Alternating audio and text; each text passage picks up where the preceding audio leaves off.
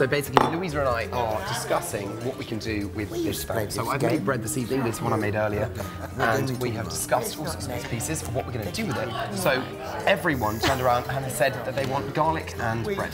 So what we're doing right now is we're cutting up the garlic as thin as we can. Finely chopped. If you hold the knife there, Ollie. Yep, like great, thank you. There. Touch of rosemary, Oliver. And a touch of rosemary. So we're touching this with some rosemary, which is an amazing asset. And what you need to do with rosemary is cut it up as finely as you can. Release the flavour. Because all you need is a touch. As you would in sex, give it a tiny slap without hurting, and you will release the flavours.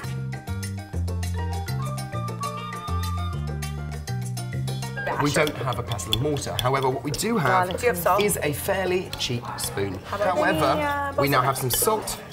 We have now some bread. We have some rosemary and garlic. So I tell you, what is the verdict, girls? Tell me. Let's go, right, hold on. Is it wonderful? It's good, Ollie. Give your verdict. Salty. I must rush you. I like the crunch. You like the crunch of the garlic? It has a good crunch. Rosemary, okay, great. The crust has a good crunch. However, next time I know exactly what to do. So I tell you what, ready, steady, Channel 5, cook. This is naughty baking with Lulu and Ollie. Can we just say we have some vegan as well? Oh, sorry. This is my bread. It's a bit doughy, but we've got some lovely garlic and rosemary dip. Oh, lovely. Very nice. I have to find Sam's steaks first. Lionel, come and dip. Shall I just put it here? That's probably...